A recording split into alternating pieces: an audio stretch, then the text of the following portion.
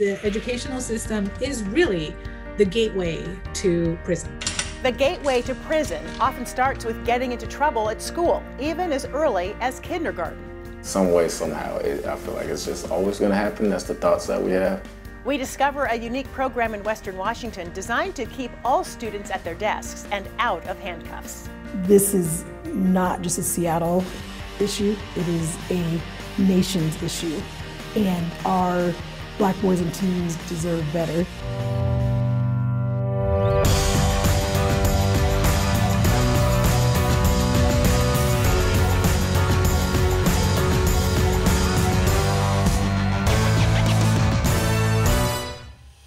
It's called the school to prison pipeline. Kids, mostly kids of color, are funneled out of the classrooms and into courtrooms. Thanks for joining us tonight. I'm Joyce Taylor, and this is Facing Race. Tonight we're looking at the educational system and what teachers and really all of us can do to give kids a fair shake. Let's start with a snapshot of students in the classroom here in Washington. More than half of the desks from kindergarten to 12th grade, 52%, are filled with white students. Just over 4% are black. That means black students make up a very small percentage of their classes. But they are the ones teachers and administrators here in Washington are expelling or suspending at a higher rate. 8.3% of the black student population will be disciplined. Native students aren't far behind. While they only make up 1.3% of the student population, 7.7% of them will be suspended or expelled. Compare that to 3.4% of white students. Those same students kicked out of school often end up in jail, and that has been a problem for generations. But as Tony Black shows us, Seattle Public Schools may have found a solution. School wasn't something that, was invested into me, so I wasn't invested in it. Deshaun Neighbors of South Seattle says his journey through the public school system wasn't easy. It's not something that I looked forward to going to every day. School was tough, not because of the homework, tests, or even earning his diploma. He did that in 2012. It was tough because from his first days of school, he felt alone. Few in a position of power looked like him, teachers or administrators. I don't remember having like a super close relationship with like any teacher like that. Would you have wanted one? It probably would have benefited me for sure. But I didn't know if that was what I wanted because it wasn't something that I thought was benefiting. I didn't see, it wasn't happening. Deshaun Neighbors' story isn't unique. According to the ACLU, black students are suspended or expelled 3 times more than white students. And there's a huge consequence. For those kicked out of school, they're 3 times more likely to end up in the criminal justice system. It's a phrase you've probably heard before, the school to prison pipeline. Why has this been happening for decades? Studies show black males systemically have the cards stacked against them. They're disciplined far more often than white students, and they're labeled as troublemakers. And when they do get in trouble, there's few black mentors in the building for them to lean on for help. You feel like you're always targeted anyway, whether you're in the wrong or the right. You feel like there's just no way that you're not going to cross paths with the law. Do students of color, and black boys in particular, have an equal shot of success in the classroom? Today, the answer would be no. Dr. Mia Williams is executive director of Seattle Public Schools' new Office of African American Male Achievement, or AAMA, the first of its kind in the state and a pioneer in the country. An initiative to remove barriers and give support to African American boys and young men who, according to district data, are the furthest from educational justice. It is actually a marathon to unpack all the institutional racist practices that have gone on for long that have not benefited our kings in Seattle Public Schools. I noticed that you call them kings. Yes. Tell me about the importance of calling them. Why kings? Kings, because in our history, we were kings, and we've tried to strip that away by dehumanizing our black boys and teens.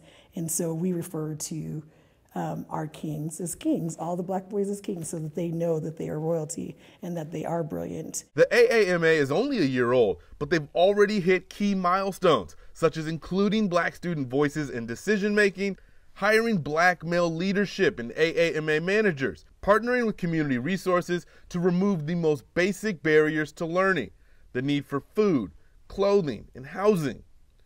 Supporting the human resources team in hiring more educators of color. In 2019, state education leaders reported 9 out of 10 teachers in Washington were white. Deshaun, who now has a 1-year-old daughter, says having a resource like the AAMA while he was in school would have been a life changer.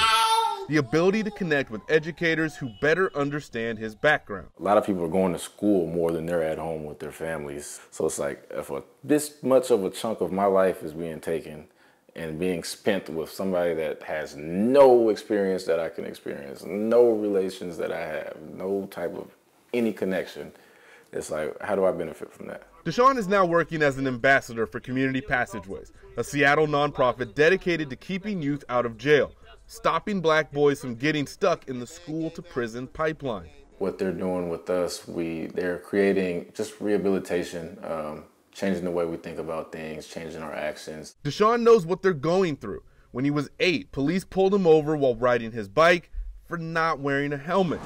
At age 14, he allegedly stole from a Renton Safeway and wound up in the back of a patrol car. I wouldn't even say I was really too much fazed by it. I was just like, okay, whatever. It really didn't move me too much like it probably would like the average person, because I mean, even if that was my first time being in a police car, I've seen it so much, so it was like, it's inevitable. Winding up in prison as a young man was inevitable. What is your reaction to that, and is his story unusual? What I know is the Office of African American Male Achievement is committed to changing that narrative. It didn't stop there. Last November, he was arrested again, charged with robbing a Bellevue Chipotle where he had worked. He's awaiting trial on electronic home monitoring and is working at Community Passageways to help other kids avoid his path. Do you see versions of yourself in any of the kids that you work with? I do see some similarities with some of the young men in the group within myself. You know, a lot of us come from different backgrounds or, different areas, but some of the trauma is really the same. The trauma in school of feeling misunderstood, alone, and labeled. And at home, watching the black men you look up to being taken away, ending up in either jail or dead. Even if you're not physically doing it yet, it's embedded in you. It's kind of in your blood, really. It's like, even if you try your best to get away from everything, you're somehow going to end up, at least next to the trouble. The AAMA is committed to changing those outcomes and creating educational parity for a group of students left behind for far too long. I believe everyone needs to pay attention and show black boys and teens that they matter, that they're brilliant, and recognize their black excellence, and help support them with the right resources and tools to be there. So why haven't schools given kids of color the support they need? I asked Sharon Navis, who heads the nonprofit called the Equity in Education Coalition, and she says that our state still hasn't faced the racism that exists here, and she tells us what teachers can do. Do we have equity in Washington schools? Nobody does. There's not a single school district in this country that has really tackled equity. For us, equity means looking for the programs that service the students the best, especially those students that are being left behind, the students that are arriving at school hungry, coming from an unsafe environment, that have all these different needs, but all of these also different assets. And we haven't achieved that yet. We haven't really dug into what it would look like for us to be an equitable educational system. I know you're aware, Seattle schools are phasing out AP classes to address equity in the classroom. What are your thoughts on that? I think that is a huge disaster. We could work on equity without having to take away advanced placement classes. The advanced placement classes have historically, whether it's Seattle Public Schools or any other public school, they have historically been available to white and Asian students. And instead of tackling how we bring students into the advanced placement classes, and instead of tackling getting more students of color into advanced placement classes and offering them the support to stay in advanced placement classes and succeed in advanced placement classes, Seattle Public Schools has decided to just get rid of advanced placement classes, which sort of is the cutting of your nose to spite your face, because it doesn't end the racial injustice issues that are happening in schools. There's also the issue of segregation. Why are Washington schools still so segregated? There's a variety of reasons. We have not yet, as a state, dealt with the racism that we have here in Washington. From things like redlining to gentrification. When we talk about segregation, most people don't believe that we have segregation or that we ever did have segregation. Segregated schools tend to be the low-income schools, tend to be schools that are in low-income areas of the area. They tend to get the least amount of funding. Morally, what we are telling our children is that they don't deserve the best, that they don't get the best. They get what's left over as after we fund white schools, right? And schools in high income areas. I want to share a statistic.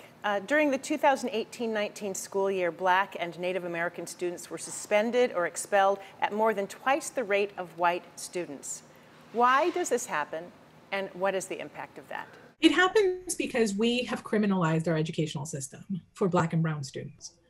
For Black, Indigenous, and Brown students, the educational system is really the gateway to prison. The statistics show that Black, Indigenous, and Brown students respectively get pulled over more often, arrested more often, they get disciplined more often for the same offenses as our white counterparts. That really is part of the school to prison pipeline. When we're talking about students that get criminalized for normal everyday occurrences, not offenses, occurrences, like wearing their hair in dreadlocks or wearing a specific color to schools, those things are criminalizing our very existence. What role does implicit bias play in the classroom?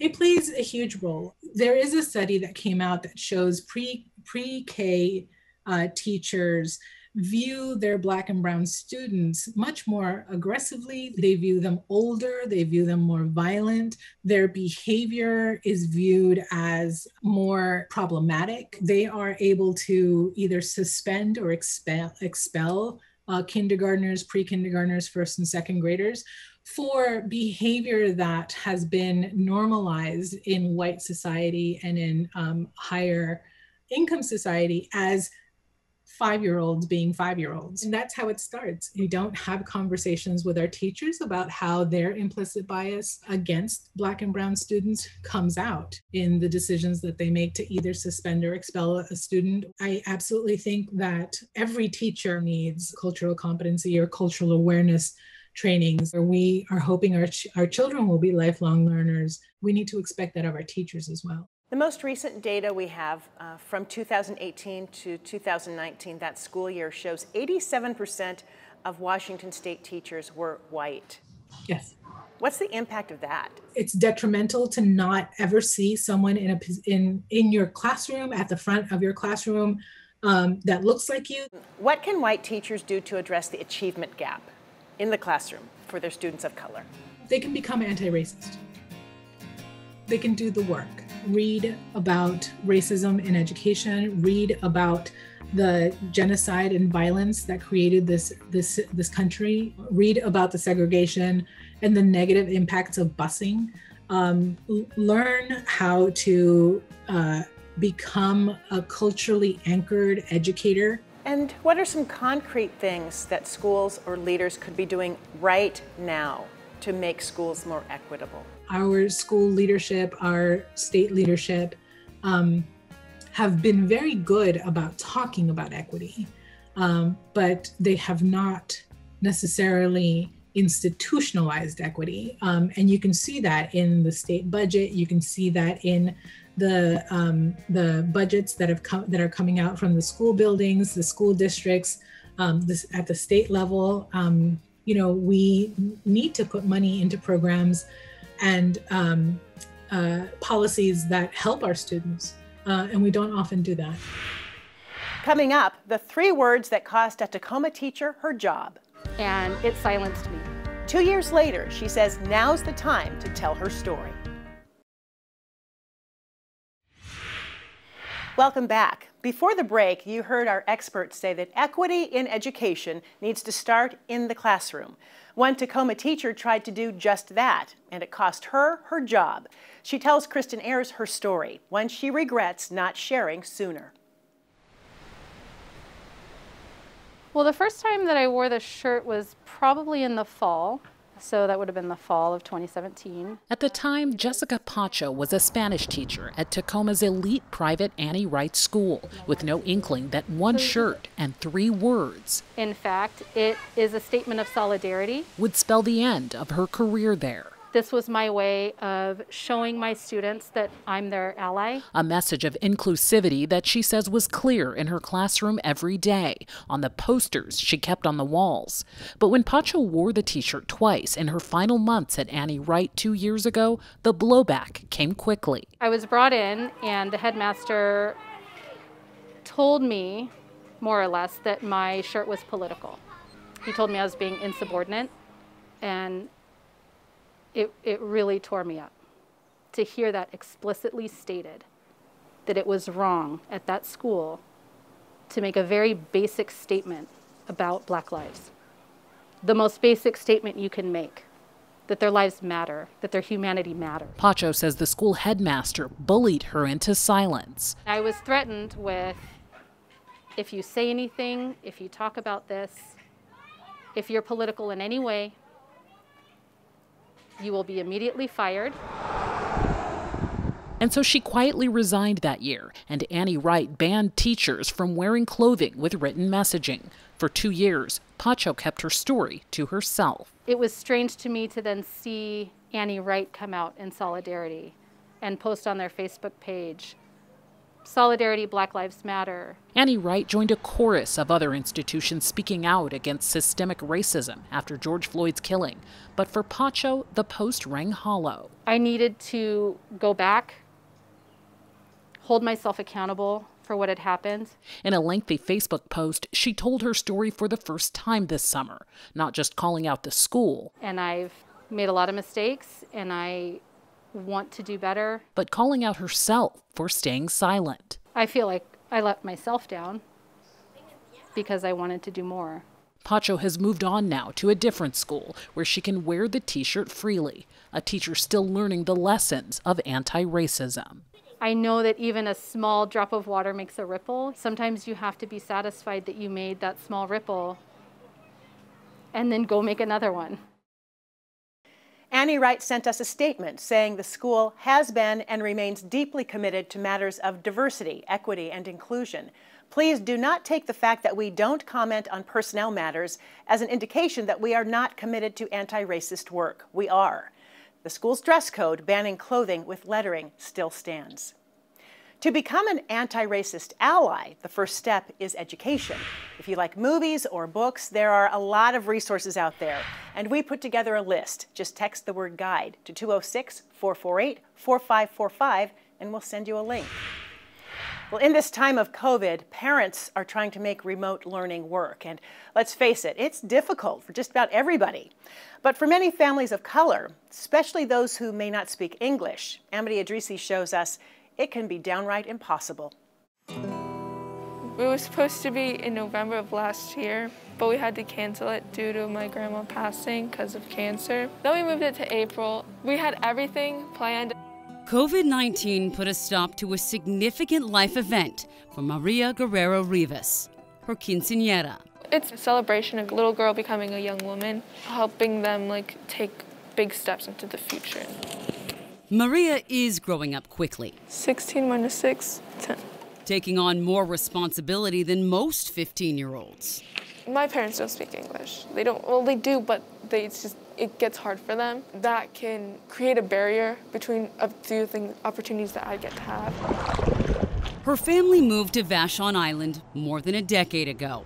May we have your attention, please? It's only a 20-minute ferry ride from tech-centric Seattle. But here, many families are cut off from internet access. Oh, good job. High five. As the daughter of Spanish-speaking parents, Maria helps her younger siblings set up for school, figuring out technology and teaching when her parents cannot. It inspires me in a way to try to help others because I know that not a lot of people have that help. Like, there's people whose children don't speak English, and so they can't translate for their parents. Maria is not alone. Thousands of children who live in households where English is the second language are falling into the chasm of what's called the digital divide. Stanford University defines digital divide as the growing gap between the underprivileged members of society who do not have access to computers or the internet. So how big is the digital divide? Well, the data is hard to come by, but a survey conducted by Common Sense Media and the Boston Consulting Group found that nationwide, more than 15 million kids in the U.S. lack adequate internet access or devices needed for home learning. 18% of those students are white, 26% are Latinx, 30% are Black, and 35% Native American. Here in Washington State, more than 170,000 students don't have a digital device, and almost 250,000 don't have adequate internet connections. And because of the pandemic, it's estimated that those numbers will spike. Because I think when people think about tech, they think, great, we'll give you a hotspot, we'll give you a computer, you're all set. But there's really all this learning and familiarization that happens that I get lost on. And, if you don't speak the language, it's even harder. Alejandra Trace is one of the co-founders of Comunidad Latina de Vashon, a grassroots Latino advocacy group on Vashon Island. CLV is currently helping more than 70 Latino elementary school students get online every day. That's in addition to tutoring and mentoring. Trace says the pandemic is shining a light on an ongoing problem. That world, it already existed with an educational divide for Latino children. And so we're really seeing it open up into a chasm. And what we want to do is look at it as an opportunity of how can we be really curious about building something better? Because COVID has changed everything. What if when we come back, we think about keeping some of those changes that actually really improve educational opportunities for Latinos? Alejandra was reluctant to speak on camera alone because she says the core of Comunidad is about respecting and representing the voice of the entire Latino community. Why is it so important for your organization to be Latino-led? Some of our best allies are white allies, and for us, it's not just about being Latino, but it's about understanding that we have the solutions and that we're more than a sum of needs, that we really have talent and ability, and if we're just given the space, we can only come up with solutions that are great for everyone. 20 minus 5. And while Maria waits to celebrate a major milestone, she is not waiting to fight for change. Working with Comunidad as a youth leader and mentor. I mean, we've all looked out for each other. We'd be willing to have each other's back. Helping to build the bridge across the digital divide and fight for what they need. Our families are ingenious and resourceful, but it's just a lot more barriers than many others face. To break down systemic racism is giving back the power to those most impacted. After a break, we'll be answering one of your frequently awkward questions. Now it's time for your frequently awkward questions, the part of our show where our experts answer some of your questions you may be too afraid to ask. From a viewer in South King County, why do youth of color wear hoodies year-round? It makes me think they don't want anyone to be able to describe what they look like. I think to myself, that kid's up to no good, and I become watchful of their every action. The answer from Sharon Navas of the Equity in Education Coalition of Washington. I think if you're thinking, what is that student, what is that youth up to? That youth is up to no good. It's not the youth, it's you. And I would think about why that's your first question. Because when I see a white youth in a hoodie, it doesn't faze me at all. And we're socialized to think that some kids can wear hoodies and be okay, whereas other kids wear hoodies and they're up to no good.